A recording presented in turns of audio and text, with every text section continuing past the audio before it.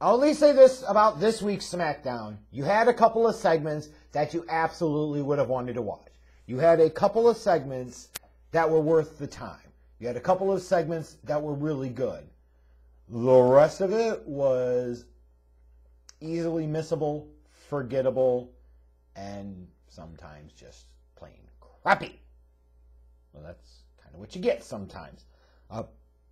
Yeah, admittedly, like when the show started and I saw you've got Bianca in the ring, Sasha's over there on one side, and Becky Cringe is sitting ringside, I said, oh, God. They didn't even bother going to the entrances being shown on TV. They just went right into this. Like, who keeps giving Becky Cringe a damn mic? Why? She is not good. Not good at all. And I still can't believe that there are people that actually try to make this GOAT argument for her. So, similar with Sasha, because what, she's going to be around for 2 or 3 months and then she's freaking gone again? That's some type of GOAT. But back to the Becky Cringe stuff. The disco ball joke, that's really the best you've got? You wish you could pull off the look that Sasha Banks pulls off. You wish you could rock shit like she could. I mean, real talk. A disco ball joke? If that was written for her, that sucks. If she came up with this on her own, that just goes again to show how untalented she is as a promo cutter. Horrible. What we'll remember from this whole opening segment is Bianca basically doing the old Cena spot. She's going to put both of them up and put them through a table. I mean, that looked cool. That looked badass. Even though you didn't technically put both of them through the table at the same time, you get my point. Like, that looked cool. Like, that's a place where Bianca can shine. That's a place where Bianca can look like Bianca Lesnar, which is kind of what you should be doing with her anyways. So the culmination of it was good, but letting Becky Lynch have a microphone, let's not continue to do that. Could we please? Could we please? One of the big things, obviously, with this week's SmackDown was you got the start of the King of the Ring and the Queen of the Ring tournaments. And as far as the men go, you had Rey Mysterio versus Sami Zayn. I think somebody pointed it out. It might have been good mic work. If I'm screwing this up, I apologize. I'm old. But he's talking about, why would you put Sami Zayn in the tournament if he's not going to go to Saudi Arabia? You just put him in there so you lose him the next round? That's a great question. An incredibly valid question. And probably just something that Vince didn't even think about. More likely than not. I really want Rey to turn on Dominic, though, not the other way around. Like, here you could portray it as Dominic is trying to help Rey, and it cost Rey, and Dominic should have minded his own goddamn business. But I think there's much more appeal at this point, to me at least, because everybody is saying Dominic's going to turn on Rey. We all know that's coming. But how great would it be if it was the other way around? Understand it's a bit risky with a Rey Mysterio, proven commodity, a known star, a guy that still moves merch, so on and so forth. But now you've got the father-son dynamic. You know, the kid's not always the bad guy. And especially when you're going down the Little League dad approach. Like, fuck. Rey Mysterio as a heel at this stage of his career is infinitely more interesting. Especially if, and this is where it gets crazy, especially if you had him unmasked to do so. I know it never happened, but I'm just saying. I'd much rather have Rey Mysterio turn on Dominic than vice versa. Finn Balor versus Cesaro is exactly the type of TV match that, you know, those that really love the wrestling component of professional wrestling are going to enjoy. You know, Cesaro just kind of floating in the breeze, and let's see how big their plans are for Finn Balor.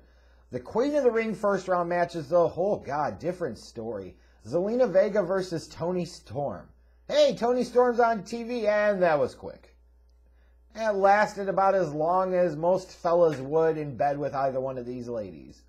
You know what I mean. You know what I'm talking about. You know I'm right. You don't get paid by the hour, damn it. Get in, get out, and get the fuck on with your day. As a wise dude once told me, he used to tell his wife, he said, bitch, you got 15 minutes. I'm going to get mine. You best shall get yours. But jobbing out Toni Storm? I guess you could say, what difference does it make? But really, you largely haven't done shit with Zelina Vega, and now you're just having her job out Toni Storm. Like, not even going to give Toni a chance here? And when I look at the pre-taped interviews that they did, it seems like you're not giving him a chance. Whoever the fuck wrote those, like, those are some terrible-ass interviews or promos. Like, who fucking talks like that? Who would say that shit? It sounds so scripted, so fake, so stupid. Stop it. Especially since this is pre-taped shit. Give them a talking point or two and let them flow. And if it takes several cuts, that's okay. They'll be much better off for it. Carmella versus Liv Morgan, another one. Blink and you missed it. This was some Divas wrestling action tonight. The women going like 2 minutes or less. Do they have bigger plans for Liv Morgan?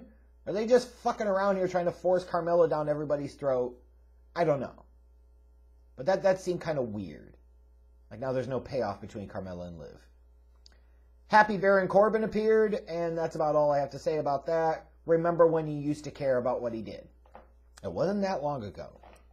But hashtag WWE ruins everything. So apparently, since Naomi can't be in the Queen of the Ring tournament for some unknown goddamn reason, Sonya has an opponent in mind for Naomi. And it's Sonya Deville. You know, if that means that Sonya Deville is going to start transitioning into a little more of an in-ring role, cool, whatever. You know, and I'm sensitive to the fact that, you know, she went through quite a bit to get back to this point. But why can't Naomi be in the tournament? Why is Naomi being saddled with this shit? Hashtag Naomi deserves better. Like, no, yes, we shouldn't always whine every time because our characters aren't doing exactly what we want them to do. But then there are sometimes you look at some things and they're so fucking egregious that you have to call out the bullshit when you see it. And this here is bullshit. Bullshit. Anyways, the two things that really mattered the most on this show was the Tribal Chief segment. I posted on Twitter that Summer was asleep for most of the first hour of SmackDown, almost Raw. Well, what the fuck was the difference with the first hour, really? You know, because the review of this show was very simple. Not enough Roman. But then Roman appears on TV. Summer magically wakes up and finds the powers. And, you know, we get more of what we would expect of this Roman Reigns and Paul Heyman combination. And, you know, Paul Heyman in his acting in recent weeks has been top-level stuff. This is truly some of the best work he has done in years. His presentation, the way he's conducting and carrying himself, the way he went from being a hype man for a Brock Lesnar to a loyal, like, in love almost damn near manservant for Roman Reigns has been something to see. And the message that he delivered to Brock Lesnar, like, that shit fucking fucked. Like, this has been fantastic. I can't remember the last time I was this into something that Paul Heyman was involved with.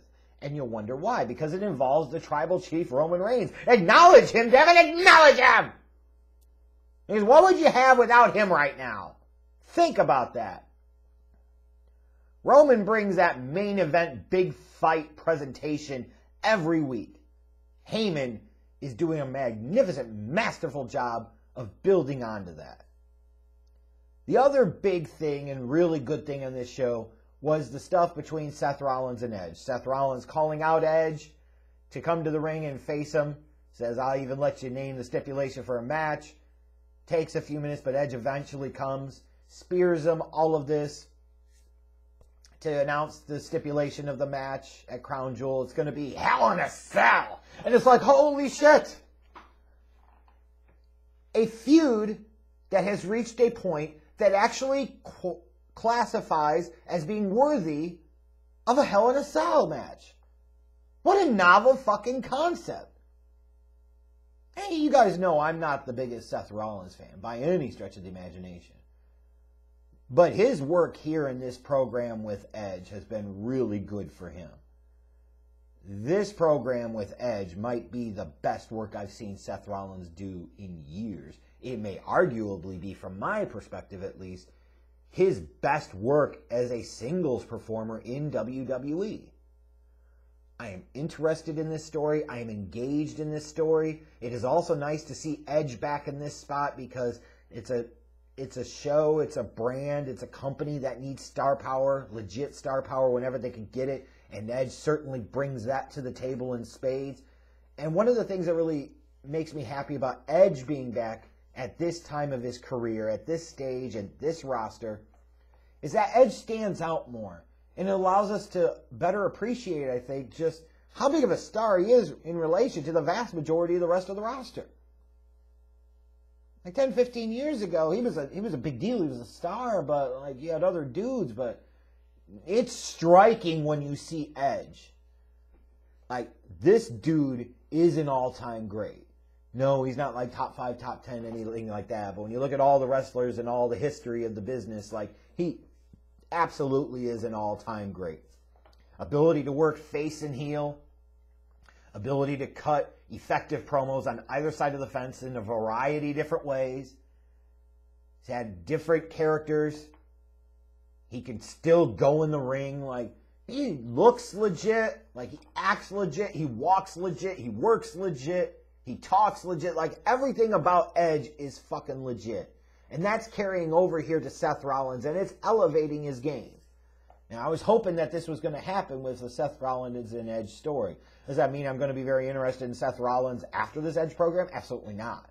But for a couple of months, it has at least started to make me care about something that Seth Rollins is involved in, which indeed is a very, very, very big deal. This was a great close to SmackDown.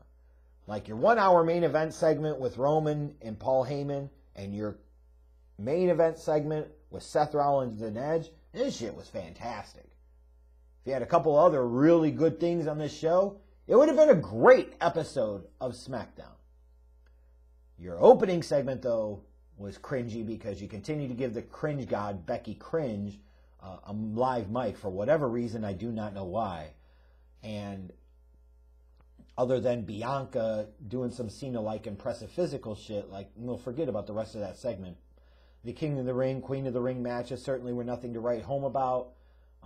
Seeing the vignette for Hit Row, hey, that's kind of cool. You know, don't just randomly have them debut. Like, build up to it. You don't have to go there right away. Don't go there. Create a little buzz. Try to create a little excitement. Try to help them stand out from the crowd a little bit. Cool, I'm down with that. There were good things on this show, though. It was good enough. And a couple of the things were really, really damn good.